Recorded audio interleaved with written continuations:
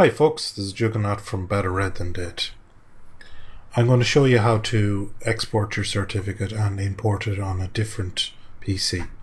The advantage of this is it allows you to have the same certificate on multiple devices, such as another laptop, an Android phone, or another PC.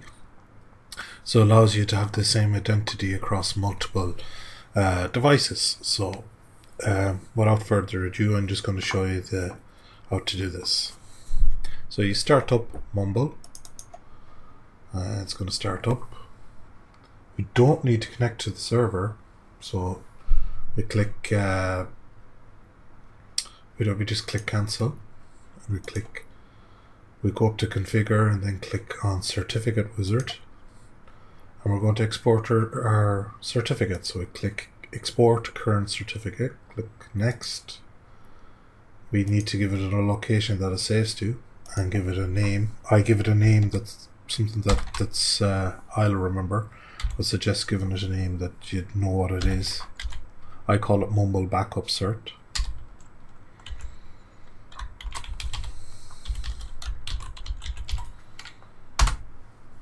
And you click finish.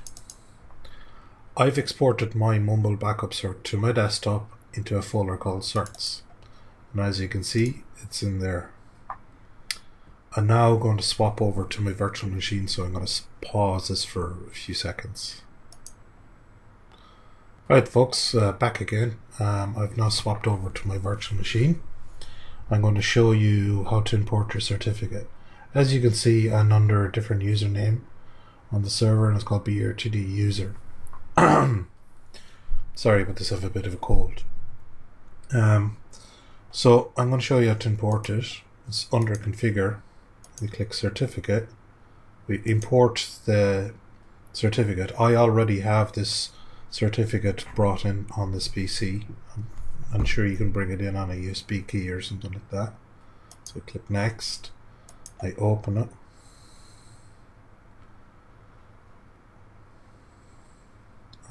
I'm going to go to my desktop,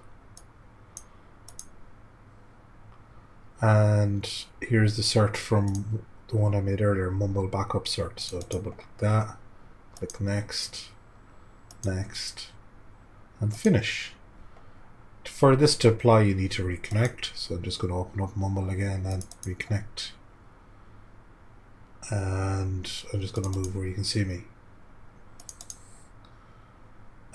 So this is me here.